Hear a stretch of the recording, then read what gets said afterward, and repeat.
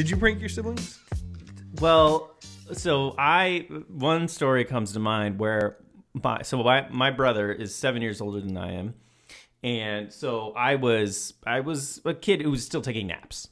And I remember this vividly. So I was like, so let's say maybe I'm 3, maybe I'm 3 years old. So that would mean my brother's 10. Yeah. And my brother has like a very engineer mind, you know. He was always like taking my toys apart because it's like, there's a cool motor in there, I know it. And I'm like, this is my vibrating bear. Like, why are you trying to rip it apart? Yes.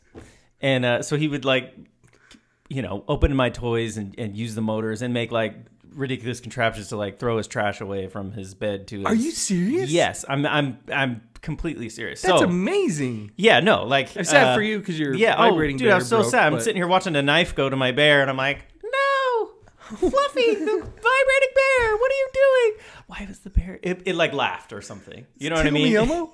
It wasn't a Tickle Me Elmo. I remember it was like, oh, you know what? It was a monkey, and it went like that. That's terrifying. What it was. I'm glad your brother.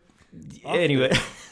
Destroyed my monkey. Anyways, I was laying down to take a nap, and we had bunk beds, and so I was on the bottom bunk, and I had fallen asleep. And what he'd done is he'd taken a Solo cup, and he had poked holes on the side, and he tied a string to it to come up to a what's that? Okay. Yeah.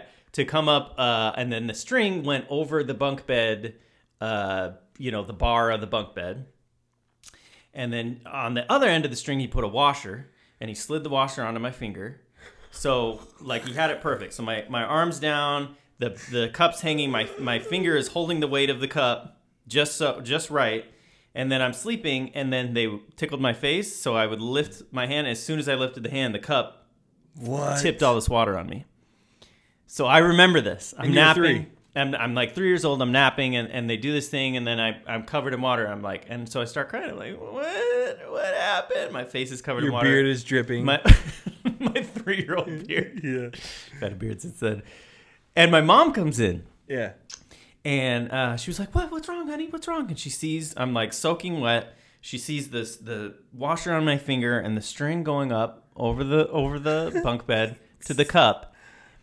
And instead of being like, oh my gosh, honey, I'm so sorry. Kids, what are you doing? She literally looks. She's like, like she just laughs because she's like, oh my gosh. Yeah. How brilliant is this prank? And I'm like, why are you laughing, Mom? She's like, no, honey, it's okay. But she was just like, couldn't hold in her laughter because she was just like, oh my gosh, like this is so good. What a good prank. So yes, I remember being pranked as a kid. And that is awesome. I carry it with me to this day. That is crazy. Still won't sleep on a bottom bunk. Really? Oh, I was like, I was wondering why you. Yeah, I saw your bunk beds in your room. Yeah. You're on the top. Your wife's on the bottom. Yeah. Bunk. That's how we. That's why. And no solo cups allowed in your house, just in case.